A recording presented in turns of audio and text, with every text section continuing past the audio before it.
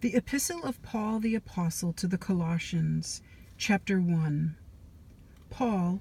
an apostle of Jesus Christ by the will of God, and Timotheus our brother, to the saints and faithful brethren in Christ which are at Colossae, grace be unto you, and peace from God our Father and the Lord Jesus Christ. We give thanks to God and the Father of our Lord Jesus Christ, praying always for you, since we heard of your faith in Christ Jesus and of the love which ye have to all the saints, for the hope which is laid up for you in heaven, whereof ye heard before in the word of the truth of the gospel, which is come unto you as it is in all the world, and bringeth forth fruit, as it doth also in you, since the day ye heard of it, and knew the grace of God in truth. All as ye also learned of Epaphras, our dear fellow servant, who is for you a faithful minister of Christ, who also declared unto us your love in the Spirit. For this cause we also, since the day we heard it, do not cease to pray for you, and to desire that ye might be filled with the knowledge of his will in all wisdom and spiritual understanding, that ye might walk worthy of the Lord unto all pleasing, being fruitful in every good work, and increasing in the knowledge of God, strengthened with all might according to his glorious power, unto all patience and long-suffering and joyfulness,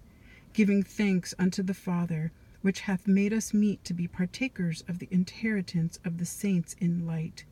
who hath delivered us from the power of darkness, and hath translated us into the kingdom of his dear Son, in whom we have redemption through his blood, even the forgiveness of sins, who is the image of the invisible God, the firstborn of every creature. For by him were all things created that are in heaven, that are in earth, visible and invisible, whether they be thrones or dominions or principalities or powers. All things were created by him and for him. And he is before all things, and by him all things consist. And he is the head of the body, the church, who is the beginning, the firstborn from the dead, that in all things he might have the preeminence. For it pleased the Father that in him should all fullness dwell, and having made peace through the blood of his cross, by him to reconcile all things unto himself. By him, I say, whether they be things in earth or things in heaven. And you that were sometime alienated and enemies in your mind by wicked works, yet now hath he reconciled, in the body of his flesh through death, to present you holy and unblameable and unreprovable in his sight. If ye continue in the faith grounded and settled, and be not moved away from the hope of the gospel, which ye have heard, and which was preached to every creature which is under heaven,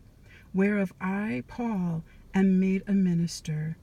who now rejoice in my sufferings for you, and fill up that which is behind of the afflictions of Christ in my flesh for his body's sake, which is the church, whereof I am made a minister, according to the dispensation of God which is given to me for you, to fulfill the word of God,